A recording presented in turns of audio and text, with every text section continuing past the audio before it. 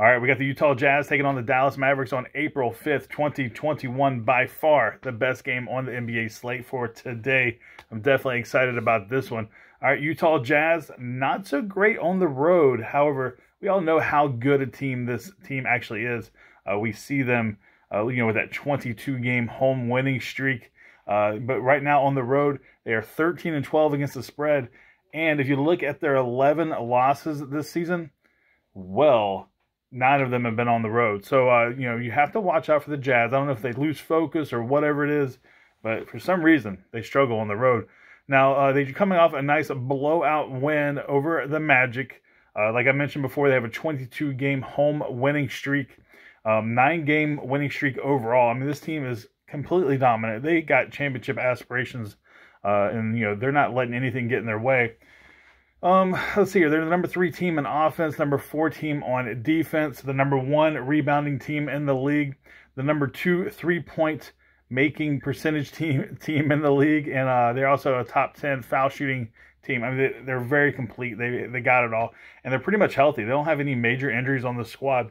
All right, let's look at the Dallas Mavericks. Now, Dallas is running really hot lately. They're 7-3 against the spread in their last 10. Now, they've struggled at home this season, 8-13 against the spread.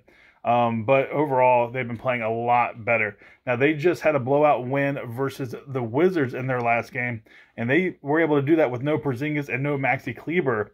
So that was nice. Now, as far as the injury report goes, it's not looking too kind to the Mavericks. Now, Porzingis, Richardson, Kleber are all questionable. Those are some big pieces. Some of those, like Johnson or Richardson, that's a big role player they got there. Maxi Kleber is a big role player. Now, Cauley-Stein is out, and also so is Redick.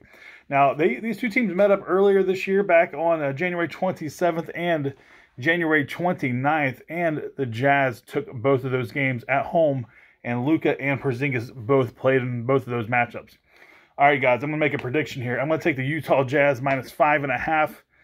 It's just so hard for me to fade the Jazz, especially because they're rolling right now. I know they have struggled on the road, and I'm not really worried about it. The Mavericks, I mean, they got some injury things they got going on here. So I'm going to lean the Utah Jazz here as my free pick. Now, guys, if you want my best picks, the ones I'm definitely betting today, the ones that I'm investing my money on, those can be found on my website, sgdwins.site. The link for that website is in the description of this video.